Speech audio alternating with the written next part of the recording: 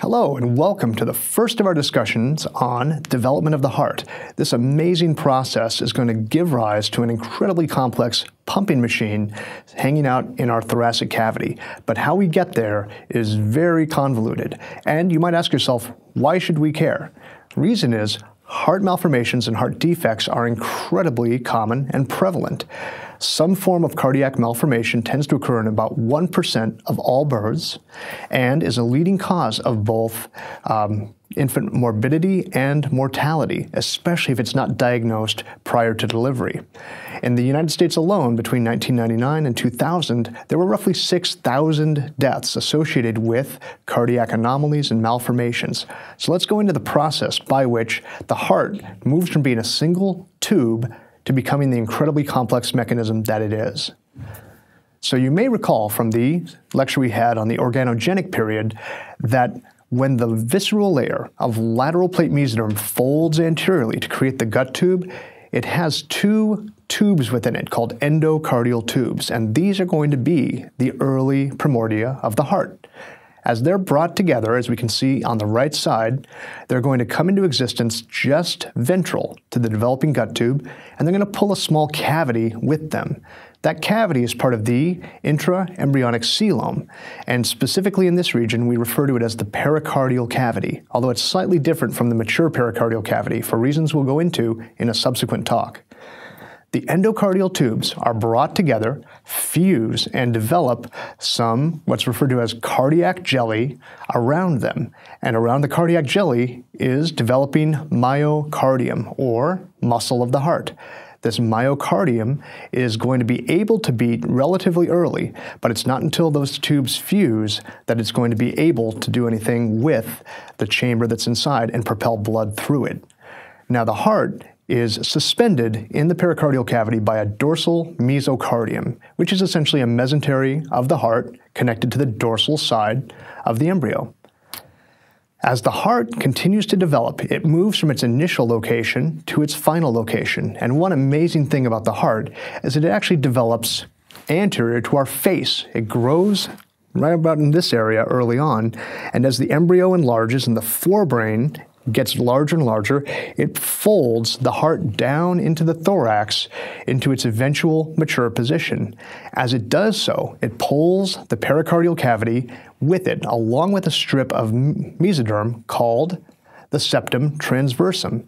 That mesoderm is going to travel with it and take up residence inferior to the heart, and the septum transversum is the earliest primordia we have of the diaphragm. So we'll discuss how the septum transversum becomes the diaphragm and separates the pericardial cavity from the peritoneal cavity in a subsequent talk. Now the heart has more or less found its normal position in the eventual thorax, and it starts beating about 22 days into development. This is important because at this point, the embryo can't get much larger without a heart. Simple diffusion of gases and nutrients from cells is no longer sufficient to handle the size of the embryo. We can't just create cavity after cavity for these things to diffuse. We need to have a circulatory system, and the heart starts pumping at 22 days because we absolutely have to have it in order to get any larger.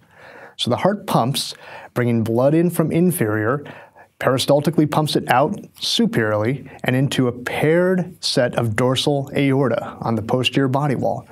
So blood that's deoxygenated comes in inferiorly, gets pumped superiorly, and is going to travel on either side of the gut tube through what are called aortic arches. And those aortic arches carry the blood dorsally to a pair of aorta. Now, at this point, the heart, instead of being a simple cylindrical tube, is going to develop some distinctive areas that bulge outward. The first and most inferiorly is the part that receives blood from the body. You're going to be on left and right side of the sinus venosus, and the sinus venosus pumps blood to the primitive or primordial atrium.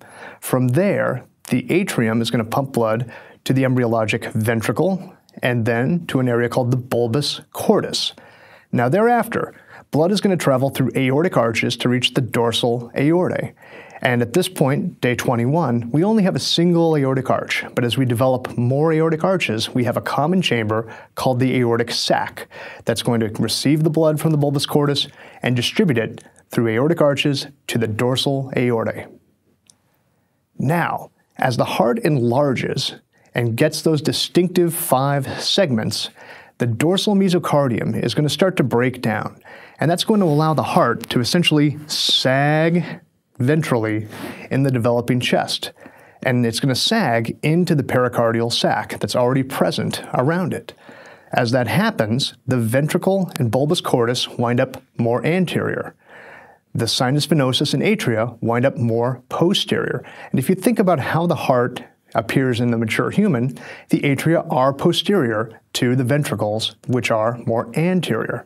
So that little fold between them is called the bulboventricular loop. And you've got the primordial ventricle just on the back side of that bulge and the bulbus cordis on the anterior side of that bulge. And as development proceeds, the ventricles continue to move a bit more anteriorly. Here's an early electron micrograph of a developing heart. Posteriorly, we have the atria, which has been straddled by the outflow tracts. It's more posterior, and as we move more anteriorly, we see the ventricle and then the bulbus cordis. So we're looking at this from an anterior view and can see that the bulbus cordis and ventricle are actually located in front of the atria, which are receiving the blood. Now, when we discuss formation of the heart, we're going to make a single linear flow of blood into 4 separate chambers and 2 completely separate circuits. What we have to do is follow the development of each one of these areas as they move from the embryologic structure to the adult structure. The sinus venosus is going to form the right atrium along with the superior vena cava, the inferior vena cava, and the blood drainage of the heart itself, the coronary sinus. The primitive atrium, or primordial atrium, is going to form the auricles, the little dog-eared appendages that are just hanging out on the side of each atrium, along with quite a bit of the left atrium's wall. The primordial ventricle becomes the left ventricle, and the bulbus cordis is going to transition to become the muscular portion of the right ventricle along with the outflow tracts of both ventricles. So the initial smooth portion of the aorta and the pulmonary trunk as they leave the ventricles and travel up to become the very proximal pulmonary trunk and proximal aorta. Thereafter, the aortic sac is going to divide to become a very proximal but just a little further along portion of the aorta and pulmonary artery.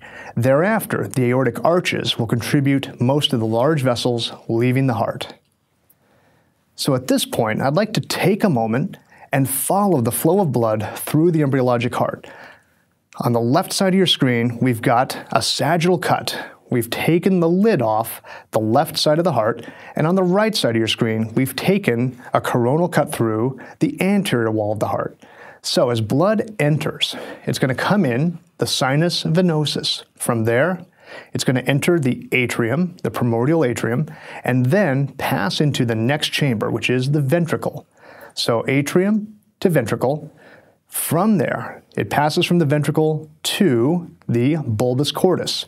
And the bulbus cordis has 2 subdivisions, the conus cordis, a smoothened area, and the truncus arteriosus, the initial outflow tract. Thereafter, it's going to move to the aortic sac and be distributed through however many aortic arches are present at that stage of development. So here, we're going to take a break and then move on to the further subdivisions of the heart and how this single flow of blood in a relatively linear sense becomes 2 separate circuits in a 4-chambered heart.